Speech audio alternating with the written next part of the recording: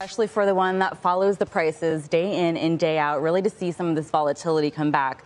Like you said, it would make a lot of sense because Bitcoin was in fact created out of the banking crisis. And I think even the first block that was mined even referenced the bank bailouts. So from a narrative perspective, that makes a lot of sense. But I think even with all of the banking crisis front and center right now, this is really just a move after the CPI data. It's an extension of the rally yesterday, but you really saw that big jump this morning right after 8:30.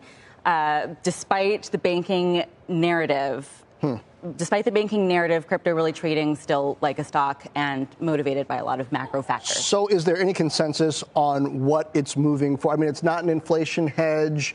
It's maybe not the future of money because the dollar right now seems to be that. Right.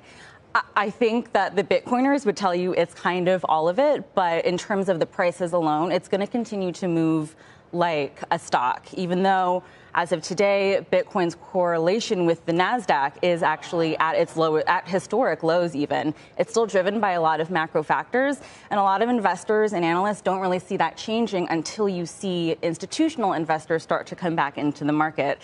So they've been sitting on the sidelines post FTX, and you know, it's. But are they? If there's two banks that have collapsed that were handling all of those flows, are institutional investors coming back in the market? Yeah, it's a good question. There's still, I think, despite the fact that you saw this big relief rally in January coming out of everything to do with 2022 and after FTX, yeah, they're still sort of sitting on the sidelines. And you can tell that because volatility was at an all-time low in January, which is both good and bad because volatility is the biggest hindrance for institutional investors. But it's also, you know, we're still, as of today, down more than 60% from Bitcoin's all-time high. Not going to get back there without some volatility. I'd say it's foolish, but I don't know how you could be so foolish as to make that kind of bet.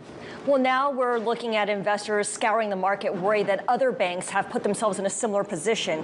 Banking is all about confidence. The FDIC, the Fed, Treasury are taking steps to make depositors whole at those banks affected. But if you look at KRE, the ETF that tracks regional banks, it is still down 11% or so.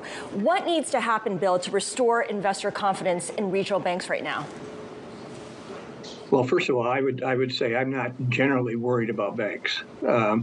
Most banks are sound and have been doing things the right way, and the regulators, I think, for the most part, have been on the ball and doing things right. I think there are institutions that have been aberrations, and there are 3 of them that have occurred in the last couple of weeks, and that's of concern. But I don't get concerned about the whole system because of that, and I wonder whether this reaction, and I can't criticize them for deciding to bail out all the depositors, but because I've done that, myself at the FDIC. But I think that I really wonder whether there was something that we might have done that was less dramatic and less of a bailout. Do you think what we're seeing right now, it's not good to. Pardon? Do you think what we're seeing right now is a bailout? Well, clearly it is. I mean, it's not a bailout of the shareholders. They're getting wiped out. That's great. They should be. And the management and the directors are losing their jobs. That's fine. That's what should be. They basically did what we did with Continental Illinois back in 1984. And I can hardly criticize somebody for doing that. I do wonder whether it's appropriate in the circumstances to go that far. But, that's second guessing. I'm not going to do that. But I do think that we shouldn't overreact to all this. People, the public needs to be calm. The regulators will take care of this. My worry is not that we're not going to take care of it enough. You're not going to calm things down enough. I worry that we're going to do too much to protect too many people that shouldn't be protected.